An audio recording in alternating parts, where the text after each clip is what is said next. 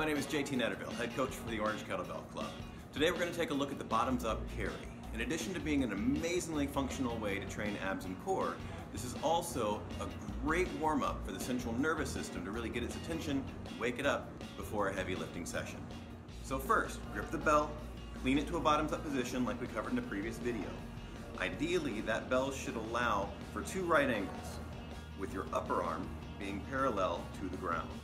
Quiet the ribs down to engage the abs, sink your shoulder away from the ears to engage the lower traps, and take a little walk. By using a bell weight that's light enough to keep your upper arm just about parallel with the ground, what you're doing is you're allowing yourself to focus on the smaller stabilizers and postural muscles that you spend all day long turning off sitting at your desk. Start with a lap or 2 on each side, or about 45 seconds to a minute work each. And by that point, the central nervous system, the body, they're awake, they're alert, and ready to lift. Thank you for watching. Have a great day. Train safe.